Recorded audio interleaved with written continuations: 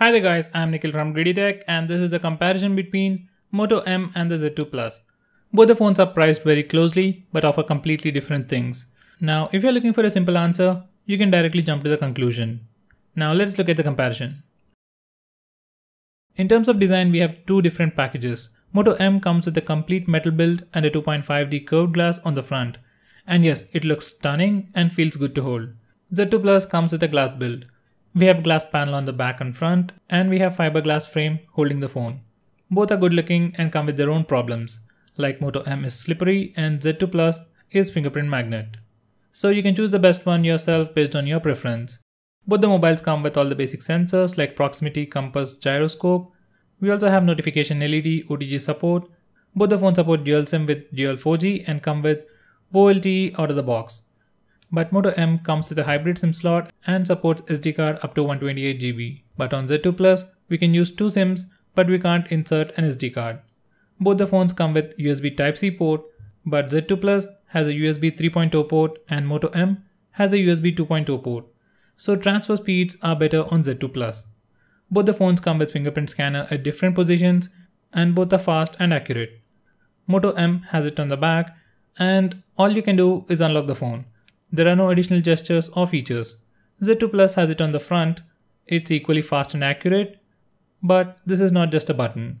It's a fingerprint scanner, a capacitive button, and a physical button, all baked into a single button. It is also called as a multifunctional button, and you can configure it like you want. You can touch it to go back, press it to go to home screen, touch and hold, you can do a press and hold, you can swipe on it to switch between applications. It's really a very cool button. For some reason, if you don't want to use it, you can disable it and use the on-screen buttons too. So in terms of hardware, both are evenly matched, but I would say Z2 Plus is the winner because of the additional features. Both the phones come with different form factors. Moto M has a 5.5-inch Full HD display and it will be great for media consumption, playing games, watching videos, and for people who want bigger phones. Z2 Plus comes with a 5-inch Full HD display protected by a Corning Gorilla Glass 3, and it will be great for single-handed usage. Because of the difference in size, Z2 Plus is 14 grams lighter than Moto M. In terms of color reproduction, viewing angles, both are good, but Z2 Plus gives you more options to tweak your display and a night mode to protect your eyes. You can select the winner of this round based on your preference of screen size. Z2 Plus comes with a 13 megapixel camera on the rear with f2.2 aperture, face detection autofocus, continuous autofocus, and an LED flash. On the front, we have the 8 megapixel camera with f2.0 aperture. Moto M comes with a 16 megapixel camera with f2.0 aperture, face detection autofocus, and dual LED flash. On the front, we have the 8 megapixel camera. In terms of camera performance, Moto M does a better job with wide-angle lenses, better sharpness, and good dynamic range. And Z2 Plus gives you the option to record 4K at 30 fps. If you want a better camera to take pictures more, Moto M will be better, and if you want slow motion 4K video recording, Z2 Plus will be better. Winner of this round will be Z2 Plus. Z2 Plus comes with the latest and greatest Snapdragon 820 processor, and Moto M comes with a MediaTek Helio P15 processor. Both the phones come in two variants with 3GB RAM and 32GB internal storage, and 4GB RAM and 64GB internal storage with a price difference of 2000 rupees. These are the benchmark scores, and as you can see, Z2 Plus is twice more powerful than Moto M. Now, if you don't play games, you don't need all that performance, but if you want a long-lasting phone, then Z2 Plus is better. Gaming experience will be similar to benchmark scores.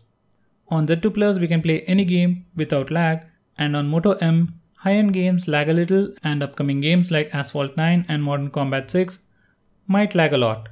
So if you plan on playing a lot of high-end games, Z2 Plus is the best choice.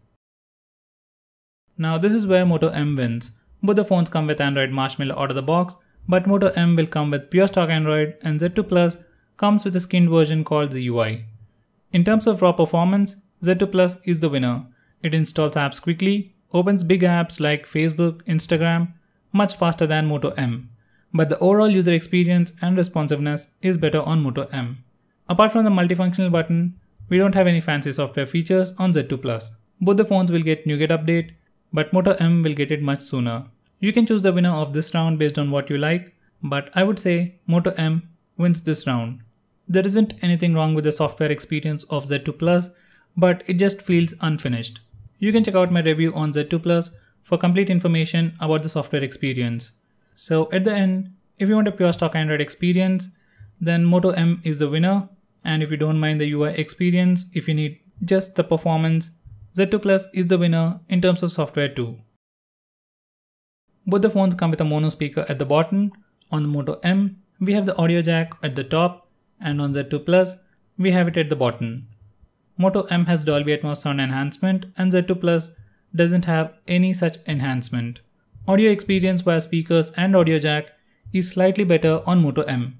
Speaker is louder than Z2 Plus, and audio experience on headset is very clean without distortion even at high volume. Z2 Plus gives you more of a standard audio experience. Nothing good or bad to talk about. So in the audio department, I would say Moto M does a better job than Z2 Plus. Z2 Plus comes with a 3500 mAh battery and Moto M comes with a 3000 mAh battery. Due to the smaller screen size and bigger battery, Z2 Plus will obviously last longer than Moto M. Besides this advantage, Z2 Plus supports Qualcomm Quick Charge 3.0. So if you have a quick charge power adapter or a Xiaomi Mi Powerbank Pro, it can charge quickly. Moto M doesn't have any quick charging or turbocharging technology. With both the phones we get normal 10 watts power adapters, and Z2 Plus takes around 2 hours to charge and Moto M takes 90 minutes to charge completely. If you use a quick charger, then Z2 Plus takes less than 90 minutes. So winner of this round will be Z2 Plus because of the bigger battery and quick charge support. Screen size and performance will be the primary deciding factors among these two phones. If you want a powerhouse with small form factor, some unique features and best value for money, then buy Z2 Plus. By the way, this is the only phone with the best in class performance and a smaller form factor. So if you're really looking for a smaller phone, then it doesn't get any better than this phone. Now, if you want a bigger screen, premium metal build, stock Android experience with better cameras, and most importantly, if you're a regular user, you can definitely buy Moto M. If you're picky about brands, then you can go with Moto M. It's a good choice too. Now, if I were you, I'll buy the Z2 Plus. It's insanely powerful than Moto, great value for money, and routing doesn't void warranty. Now, I personally hate the ZUI, so I'll probably flash a custom ROM or use a different launcher and try to ignore it as much as possible. So there you go guys, this is a complete comparison of Z2 Plus and Moto M. If you have any comments, complaints or feedback, feel free to let me know by commenting below this video. And if you like this video, hit that like button, and if you don't, do hit that dislike button and let us know why. If you haven't subscribed to our channel already, do subscribe and stay tuned to us to see more cool videos on tech. I'm Nikhil from GreedyTech signing off. Have a nice day.